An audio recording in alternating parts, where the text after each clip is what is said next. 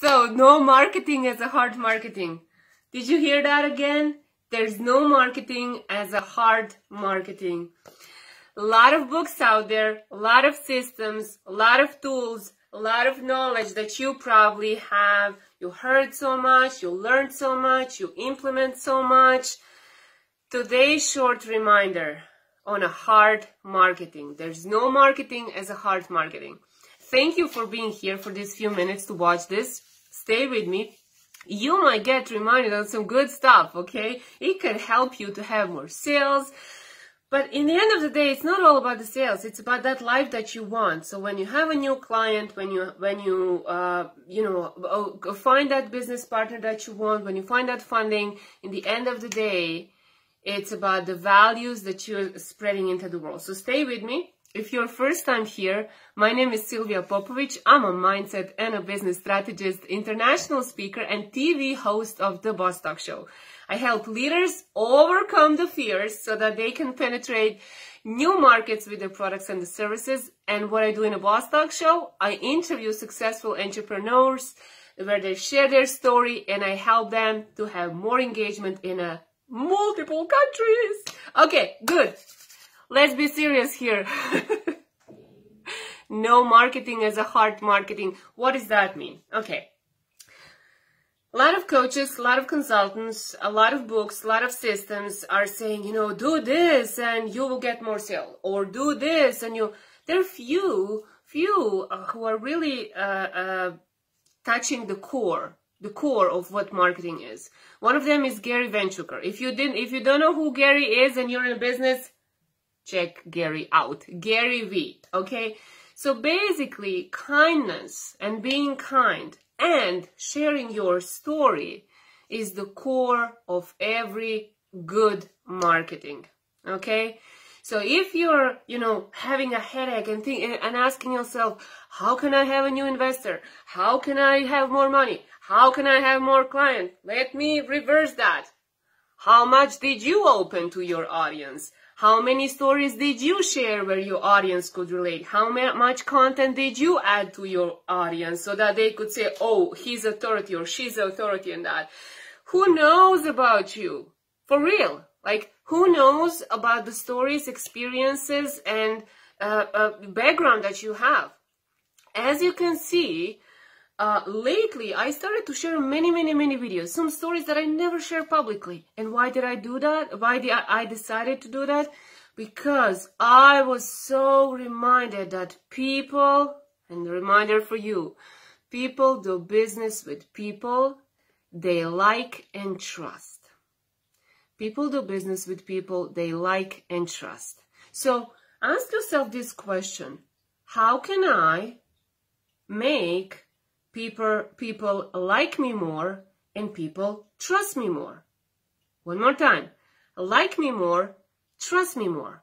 Okay, so the best way, really the best, and actually the only way that someone will like you, or not like you, but someone will like you, is to be yourself. Is really to be yourself.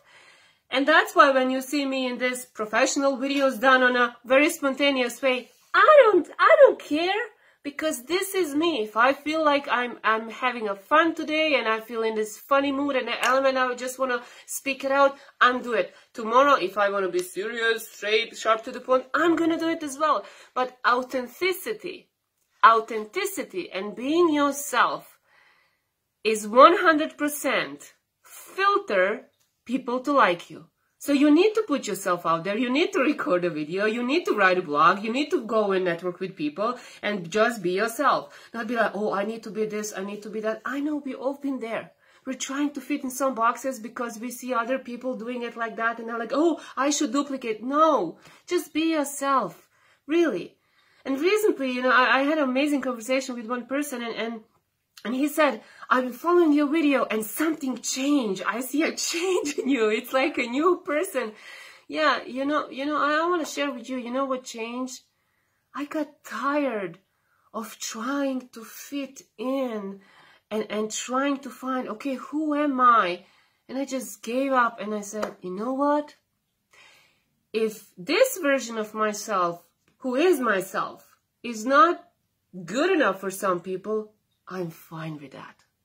But I know that the more authentic I present you my stories and my life, and I want you to do the same, the more you will relate with people who are your people. That means new business partners, new clients, new partners. So the best way to people to like you is to be yourself. The second thing is trust. Okay? Let's talk about trust, baby. Let's talk about you and me. So you all love that song, right? So look at this. Trust is really related with authenticity. Most of the people, they don't create this bridge of trust with other people because they are scared. If they really tell the other person or a business partner or whoever you're talking to who you really are and show yourself, be vulnerable, that they will lose that opportunity. But actually, opposite things happen. If you don't open up, first, and you're just expecting that the other person, oh, she needs to trust me, or he needs to trust me, or this company needs to trust me, nothing will happen. Because the world starts to change the moment when you take that first step. So how to create more trust? Consistency. Consistency is one of the magic words that I love, consistency. And we can compare that actually with the children. Look at this. I was working as a teacher for many years. And what I find out is when you have a new child coming to school, it's like freaking out, crazy. The child only wants the mom. And like, even though I love children, at that moment, I'm the bad, I'm the one who's doing this separation between mom and the child. So, the child doesn't know that I want him there. The child doesn't know that I have so many activities. The child really doesn't know. So what does it do? It's like, no, I hate you, move, crying, protesting. So it is the same in relationship. It doesn't matter, is it a private or is it a business relationship? When we come to the new situation, new partner, new business partner, new meeting, it's like, it's this thing, okay, so what's gonna happen there? Will they attack me? It's not a safe place. So what is it you can do to build that trust? You can be consistent. That means if you said that you're gonna call someone, you do call that person in the time that you said. If you had a breakfast with that person or a lunch or a business meeting, you take responsibility to initiate that again. If you were like on the phone with your business partner and everything was great and then you just disappear, hey, you're breaking the trust. So you can maximize the wealth in your life by being consistent. Now, can you do it with all people that you know? No, you cannot. So that's why it's very important that you know who are the people who are priorities in your life. Who are your 5 inner circle people that you go to them when you're sad, when you're angry, where you have problems, where you can open up and they will not coach you. They will just be there to listen to you. They will just be there to say, hey, you know what? I completely understand how you feel. So you have that list, and then you have a list of the people in a business who are very important to you. When was the last time that you messaged them? When was the last time that you reached out to them? So you need to be consistent in building that relationship. So look at this. It is the same with social media. It is the same with your business because there's no marketing as a hard marketing. So when you start thinking about what Silvia said here today, I know it's a lot, but look at this. When you start thinking about after watching this video, ask yourself, wait a second. Am I expecting people to buy from me because I have a great service and actually you're hiding your heart and you're hiding your personality and you're hiding the things that why people would like you and you're hiding the thing and you're not consistent why people would do business with you? Or are you opening up, sharing your story, recording a video, you're in the media, you want to be on television, you want the world to know your story, plus you have great services or products. You see the difference? So you need to open up first. You need to open up who you are first, your personal brand. And then you say, okay, and this is what I do. This is what I do. So reminder for today, don't invest money in expensive marketing strategies, in expensive advertising.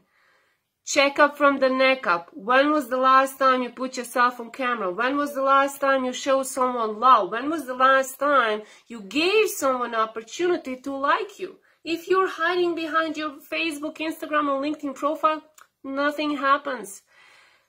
People do business with people they like and trust. And there's no marketing as a hard marketing. So decide today. Put it on the paper. How will you implement this? Will you record a video tomorrow about yourself and how you can help this world? Will you share a personal story? Will you reach out to a magazine? Will you reach out to a television? This is where the action happens. And most importantly, this is where the magic happens. And when you have that magic, everything is possible.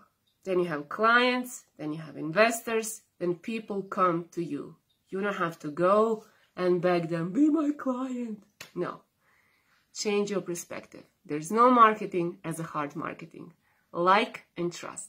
Thank you for watching this. Put it in the comment. What is your action plan? How are you gonna put your heart out? Show me that. I want to see your heart. Show me that love. Bye-bye. Have a good day.